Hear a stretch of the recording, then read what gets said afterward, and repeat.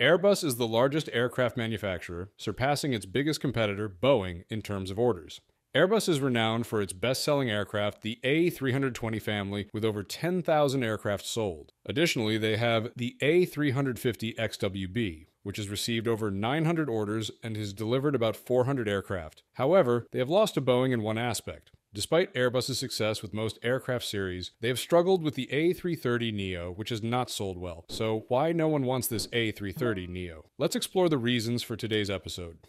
Let's take a look at the order numbers for the siblings of this A330neo family. As of May 2024, a total of 10,508 A320neo aircraft have been ordered by over 130 customers, with 3,371 aircraft delivered. Its sibling, the A350 XWB, is equally impressive, contributing around 1,000 orders with 602 aircraft delivered as of May 2024. So, what about the A330neo? It is disappointing that since its launch in 2014, the A330neo has only sold 12 A330-800 aircraft. In contrast, its sibling, the A330-900, delivered 124 aircraft, which is not very significant. The sales numbers of both the A330-800 and A330-900 are worrying. So, what is the reason why no one wants this aircraft? Firstly, in the wide-body aircraft segment, the previous series is selling very well, and these aircraft are not yet old enough for replacement by airlines. The operational lifespan of an A330-300 is 17.5 years from its launch. For example, in the A330 CEO series, Delta Airlines operates 42 aircraft to American Airlines 24, Air Canada 17, Cathay Pacific 32, Emirates 29, and Air France 15, all in use. In addition, the A350 has received 1,000 orders, with Qatar Airways operating 53, Cathay Pacific 44, Delta Airlines 18, and Lufthansa 18, all in use. Talking about aircraft with many different sizes, the A320 family has sold over 10,000 aircraft, with Delta Airlines operating 228, American Airlines 400, United Airlines 270, and Lufthansa 170, all in use. Whether it's the A330-800 or the A330-900, the sales figures are very modest compared to previous aircraft models. Secondly, the A330neo has more seats in the cabin, but the increase is insignificant. This does not make the A330neo stand out from the previous series of aircraft. Additionally, the A330neo has a long range, which is not necessary for medium-haul routes, where a longer range translates to higher costs. The large fuel tanks help the A330 fly further, but also increase costs. Although the A330neo has upgrades compared to the A330 CEO, such as better fuel efficiency and new engines, these upgrades are not sufficient to persuade airlines to replace their current aircraft, especially when compared to newer models like the A350 or Boeing 787. Economic factors are an important aspect that Airbus did not fully consider. The global aviation industry has faced numerous economic challenges, including the COVID-19 pandemic.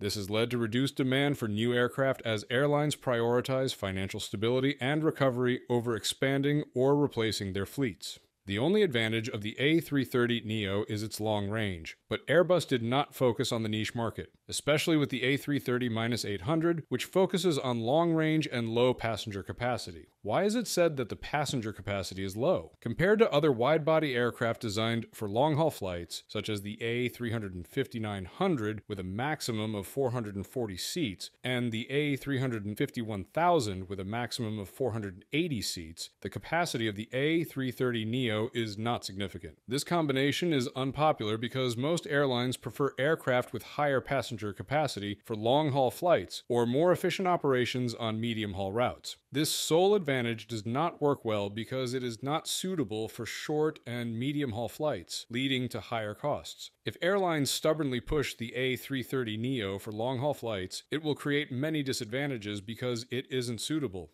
In fact, the A330neo was created to replace the older generation, A330 CEO, which is only 12 years old. However, instead of choosing the A330neo to replace their fleets, airlines chose the Dreamliner. Why did airlines choose the Dreamliner over the A330neo? But before we proceed, if you find this content interesting, please like, share the video, and leave a comment below.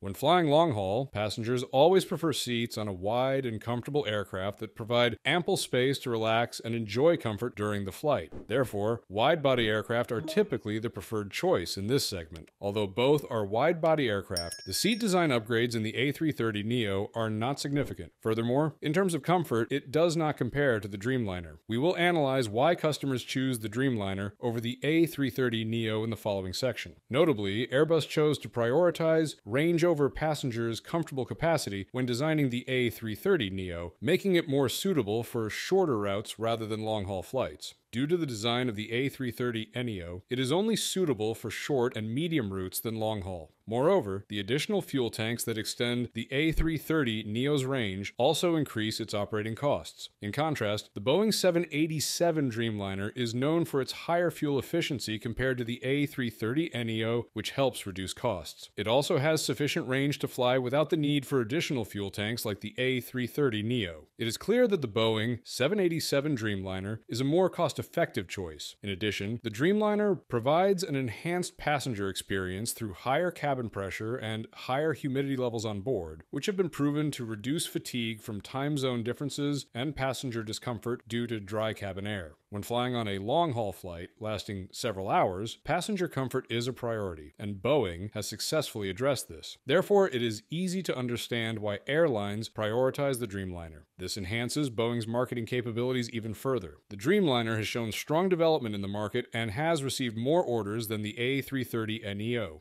This may be due to the Boeing 787's strong competition in providing efficiency and a superior passenger experience. The final reason is the lower cost per seat, based on the lighter airframe and lower fuel consumption rate, which makes the Dreamliner the top choice for many medium-haul routes. Specific examples of airlines turning away from the A330neo and opting for the Dreamliner are noteworthy, such as major airlines Air France and KLM. Both Air France and KLM operated a 330 CEO aircraft but shifted towards using the Boeing 787 Dreamliner. When it comes to this aircraft size, the latest orders exclude the A330neo. Another example is Hawaiian Airlines, which operates a large fleet of A330 CEO aircraft, well suited for the medium-haul market connecting Hawaii's islands with the continental United States. Hawaiian initially ordered 6 A330-800S to replace their current A330 fleet, but later canceled and switched to the Dreamliner, because according to their CEO, buying planes that nobody else wants is probably not the greatest idea.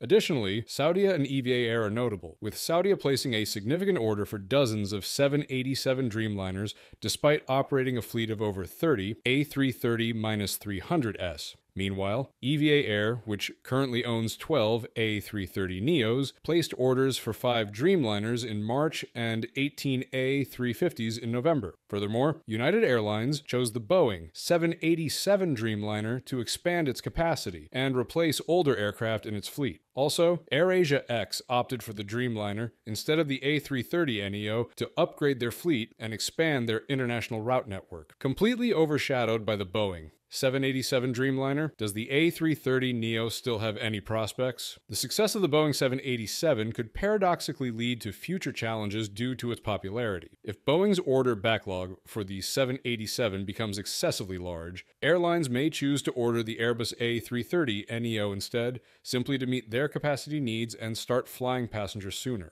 This situation highlights how a product's overwhelming success can create delays that drive potential customers to competitors. Regarding the Airbus A330neo program, its success has been more modest compared to the Boeing 787. The A330neo was designed as a more cost-effective update to the older A330 model, featuring more efficient engines and improved aerodynamics. While it offers benefits in terms of lower operating costs and enhanced performance compared with the A330ceo, it hasn't matched the groundbreaking advancements or the market excitement generated by the 787. The A330neo appeals to airlines looking for reliable, efficient aircraft without the long wait times associated with Boeing's backlogged 787. However, its success is somewhat limited by the intense competition from both the 787 and the newer Airbus A350. Airlines weighing their options might choose the A330neo primarily for its availability rather than its technological edge. Some argue that the A330neo will never sell as many units as its direct competitor, the Boeing 787, but it is significantly cheaper and was brought to market much faster. Every sale of the A330neo impacts the 787's market share, while the A350 erodes the 787's market share from the top end. Therefore, even though the A330neo is not a top seller, it is still a very successful and profitable project for Airbus. As for you, what do you think? Do you know how many orders the A300 received in 1976? Just one. And that was after nearly a year without any orders. Eventually, they sold 561 units, so let's wait and see how A330neo orders will pick up in a few years. Lufthansa also waited many years before ordering their first 787 and 777. The A330neo is certainly poised to increase its market share in the future.